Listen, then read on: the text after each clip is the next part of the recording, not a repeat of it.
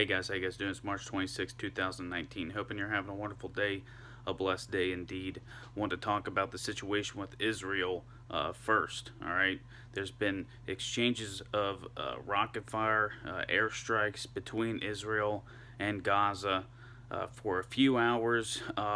There was some talks of a ceasefire mitigated by Egypt, but it seems like that ceasefire was either untrue or both sides didn't agree because the exchanges of fire just kept on happening between the two sides.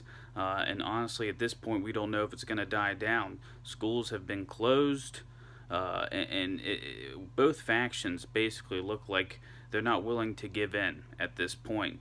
Now, this doesn't mean that some sort of ceasefire won't happen just because, like I said before, it's Israel and Hamas. Stuff like this happens, and it's pretty common. But this seems a little bit more intense, so we need to continue to watch this situation, watch this area very closely. All right. I want to also talk about Russia and Venezuela. All right, John Bolton, former ambassador John Bolton, via Twitter, told Russia that they were conducting a dangerous escalation by sending troops to Venezuela. We have rumored intelligence that there's almost 400, if not 400, troops from Russia now in Venezuela to protect Maduro. Okay, and we have U.S. officials coming out and stating that this is a dangerous escalation, that they should not be in the Western Hemisphere, that the U.S. will not stand for it.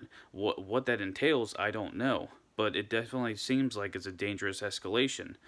There's rolling blackouts happening in Venezuela this evening as well. I think it's 18 out of their 32 states currently have a blackout. So I don't know if it's more cyber attacks or what, but it's pretty crazy, the situation happening in Venezuela, and the media is just not talking about it. They're not talking about the Russian troops or the Russian hardware that has been sent to Venezuela to protect Maduro. Basically they've been pretty silent on that whole situation for the past week to 2 weeks, So it's a situation we have to continue to watch because that could get very dangerous very quickly.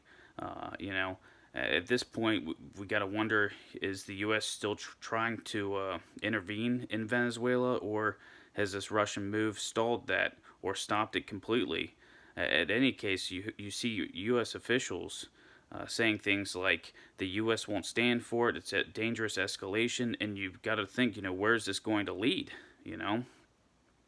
We also have rumored intelligence that there is terror intel inside India, all right, and some people are believing that this is a false flag attempt to strike Pakistan. Take that with a huge grain of salt, all right. I could only find a few sources on that, so that's something we have to continue to watch, but I've been saying let's watch India and Pakistan for a while now.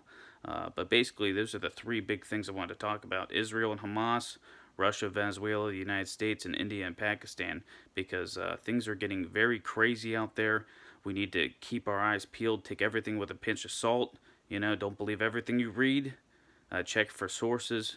But, I mean, man, things are getting very out of hand, very scary, dangerous escalations all around. We need to continue to watch this. As more information about it comes out, I'll talk to you guys about it. We'll discuss it, all right? Grab a beer, say a few prayers, and as always, keep your eyes to the skies. God bless.